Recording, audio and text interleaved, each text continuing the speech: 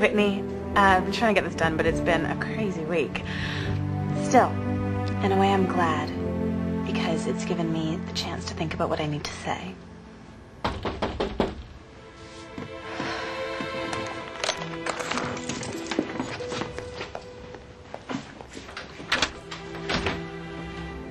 Hey, Clark. Hi, Lana. I thought I'd give you a hand with the repairs. Thanks. Good news is, I think we're almost ready for a grand reopening. What's the bad news? I still can't figure out how to use an espresso machine. Looks very Italian. It's a gift from Lex, along with roses, and an offer to rework our partnership agreement so that this could never happen again. Lex told me what happened with Miss Atkins and your dad. It's lucky you were there.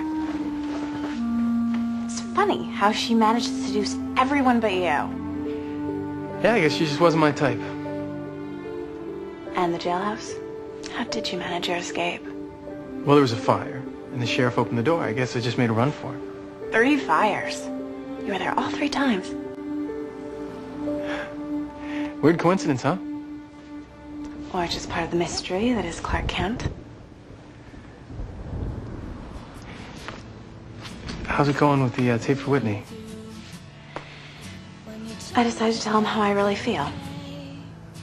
What happened to putting on a brave face? Wasn't fair to either of us. I haven't been honest about my feelings. I know it's gonna hurt and my timing is crummy, but having a relationship that's built on secrets and lies is doomed to fail.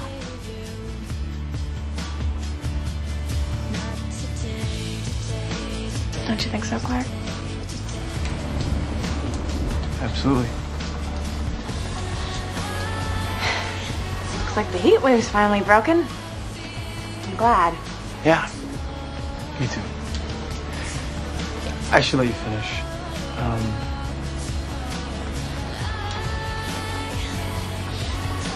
Bye, Lana. Bye.